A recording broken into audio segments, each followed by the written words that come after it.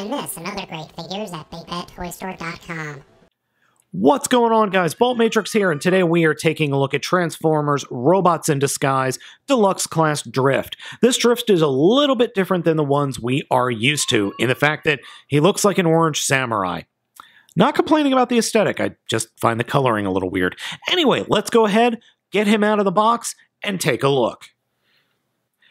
Straight out of the box, Drift actually looks really good. I'm really liking the color scheme we have here with the black, the orange, and the red and silver highlights. I like it a lot. The legs are a little bit too thick for my taste, and what I mean by that is there's a lot of car kibble hanging off of it. I mean, the entire roof of the vehicle is just hanging off. He does come with two swords, a katana and a wakizashi. You can mount both of them on his hip. I like that. I like it when they actually do store the weapons. My only real complaint about this mode is, well, the back. There's just a bunch of car kibble hanging off the back, but it's forgivable. It really is. The one thing I did notice about the figure that does kind of weird me out, though, is the tires are so thin, plastic-wise, they're translucent. It's very, very strange. I love Drift's head sculpt. I really, really do. It works well. I love Drift's head sculpt. It works so well. It's got a Gundam Samurai-esque vibe, and he's got a little Fu Manchu in there. Yeah, I realize that that's a Chinese facial hair with a Japanese samurai helmet. Who cares?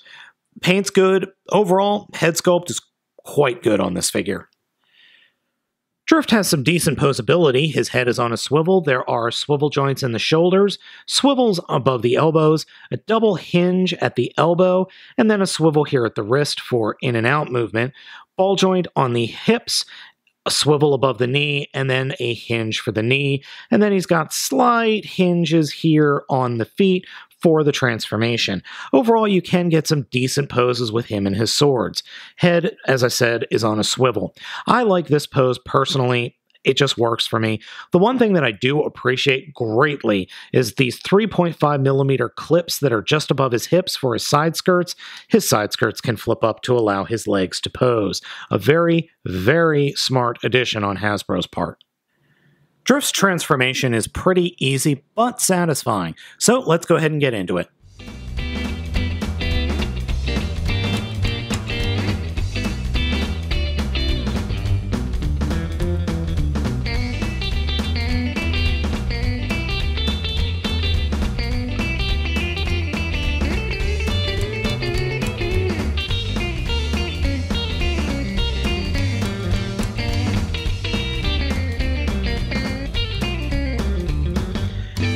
Drift's heavily modified Bugatti Veyron look is really, really cool.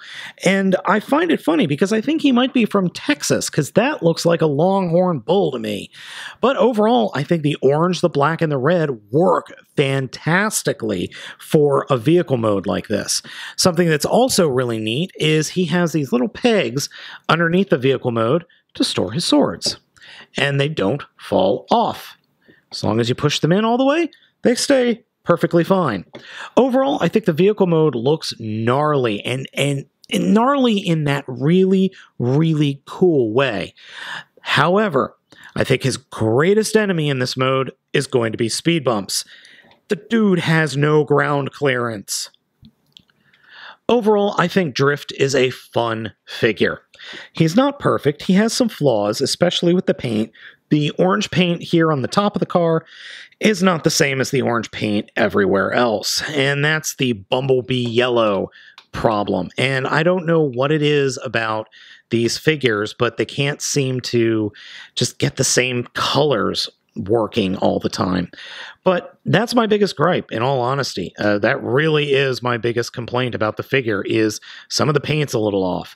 Otherwise, he is a very, very fun figure, and I think he's definitely worth having in your Robots in Disguise collection. Robots in Disguise 2015, that is.